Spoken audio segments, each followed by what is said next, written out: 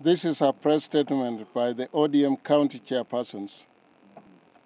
We, the ODM party county chairpersons, drawn from the 47 counties under the auspices of the County Coordinating Committee Chairpersons Caucus, that is COCC, have met here today in our quarterly meetings and resolve as follows. 1. We support the initiatives of our party leader, His Excellency Raila Odinga, in uniting the country under the banner of Azimio la Umoja. We have resolved to devolve this unity message to the lower units in our respective counties.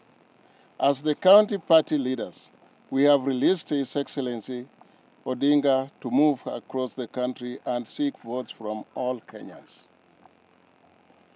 We commend the National Elections Board's performance in the just concluded party grassroots harmonization process that was effectively conducted despite the challenges occasioned by the COVID-19. Further, as the COC, we are satisfied with the progress made by the National Elections Board with the systems and frameworks put in place in readiness for the party primaries. We have resolved to offer the NEB our unreserved support as they embark on this daunting task. We urge our members to wait for the NEB's communication and direction on the modalities of conducting the party primaries. 4.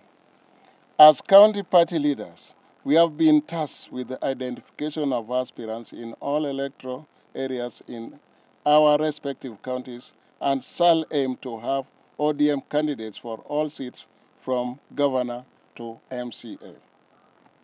5th, in the ongoing enhanced voter registration drive, we urge our supporters to take IDs and register as voters in large numbers.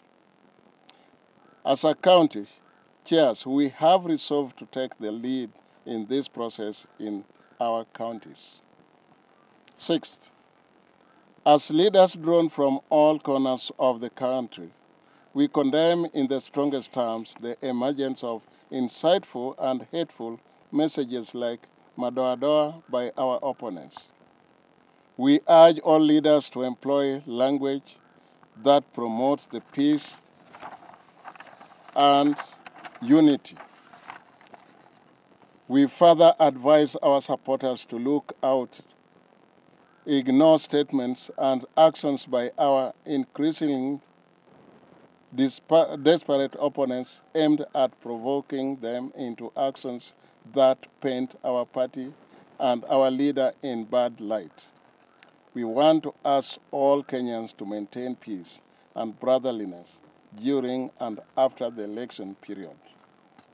Dated this at Nairobi, this 20th day of January 2022.